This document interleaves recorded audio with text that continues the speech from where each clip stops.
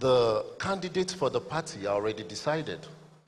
So the advice is for youth to get involved in party politics, to be members of political parties. One thing that struck me during the Iceland-Nigeria match, a lot of narratives were that the goalkeeper is a dentist, the coach is... So it does not stop you. That you're a member of a political party does not mean you don't have a profession. Most of us that found ourselves in politics, just like His Excellency, these are professionals in various fields, practicing professionals. But the first thing is for you to get involved in party politics. So my advice to youth is get involved. Be part of it. Be part of rallies. Be part of group discussions. Even when you find yourself on the internet, on social media, let there be positive and constructive discussions, not just destructive criticism, but discussions that will lift us from where we are today to the next level.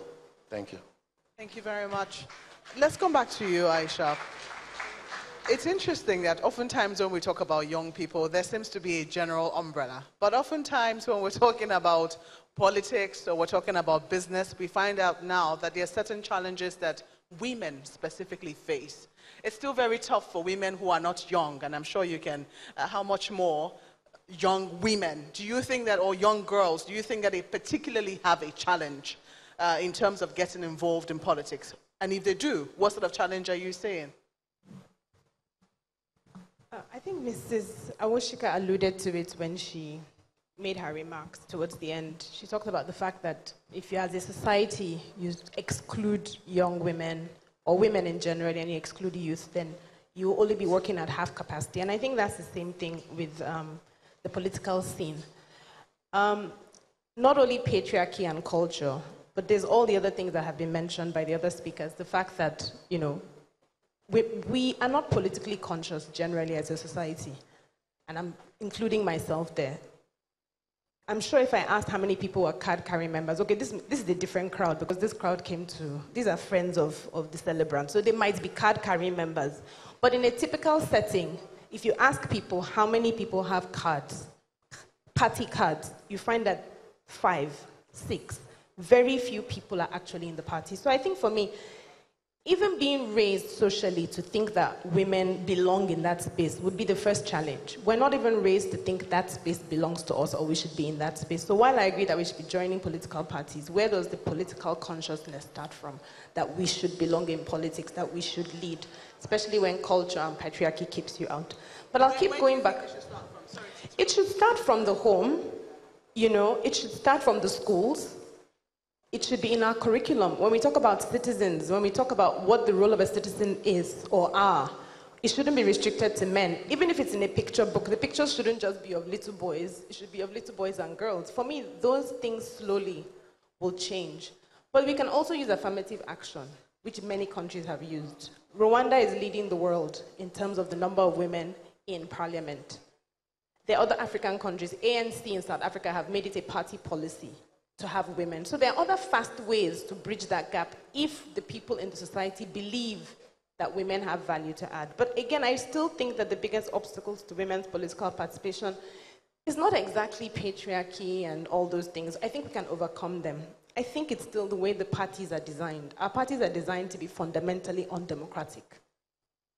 No, they're fundamentally undemocratic, and nobody can get through it, not men and not women, except you are invited to it. So for me, yes, I agree that we should have our, thank you, we should have our PVCs, but by the time we're voting on election day, 80% of the battle for decent leadership has already been lost because we're not in the parties and because we do not even choose within the parties. The people who are going to present themselves are chosen even for us. So for me, that's the beginning. I don't want special treatment. I'm an advocate. I ask for affirmative action. We've had many back and forth. We have a GEO bill, that's Gender and Equal Opportunity Bill, that's been hanging in the National Assembly for months. We wouldn't be asking for special treatment if we had a level playing field. There is no level playing field. If you read my book, you'll find how hard it is to even join a party. I agree. Party members should have second address. In fact, the ideal politician should have a second address, meaning that you have something else to do. That politics is not where you come to eat. It is where you come to serve. But the truth is,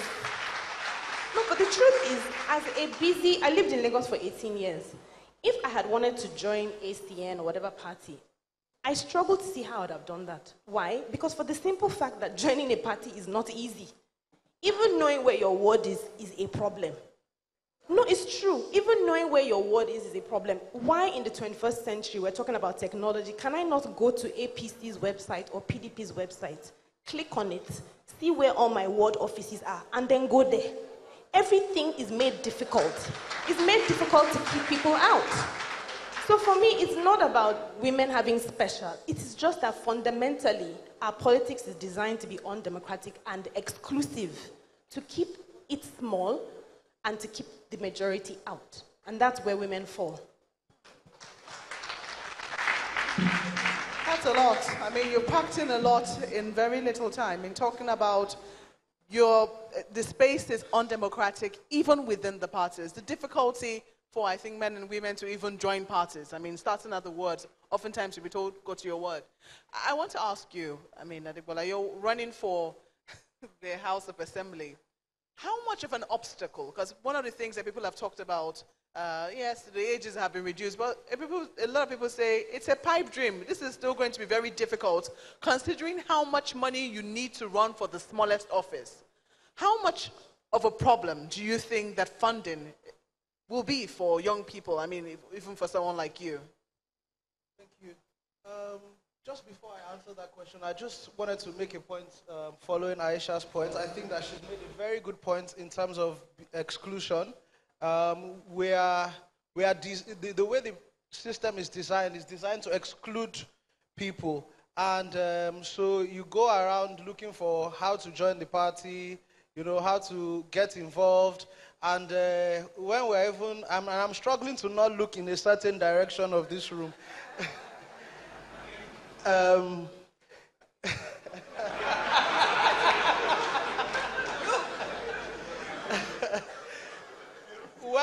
When you are going to congresses or a convention, even the people who will choose, so the delegates who will eventually choose the party candidates, even that process is so guarded.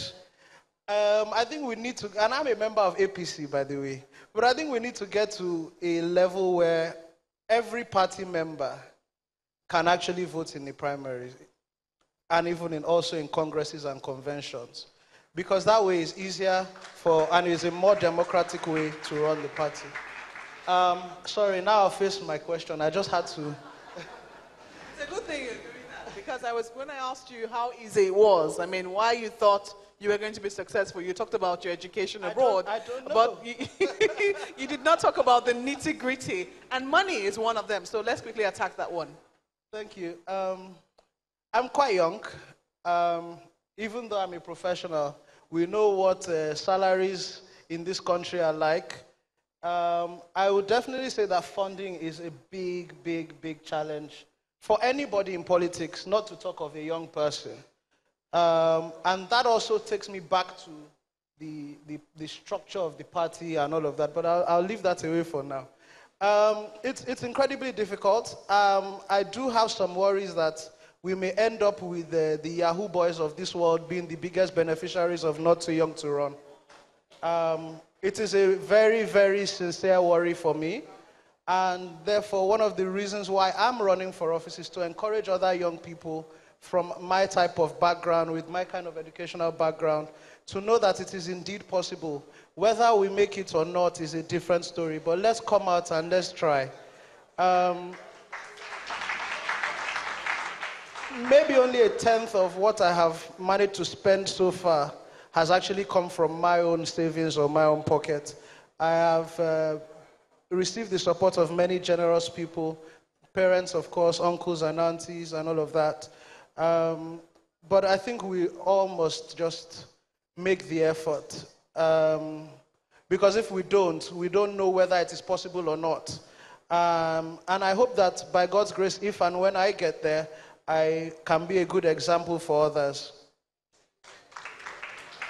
Well, I wish you all the best in that regard. I'm going to ask, I mean, considering how difficult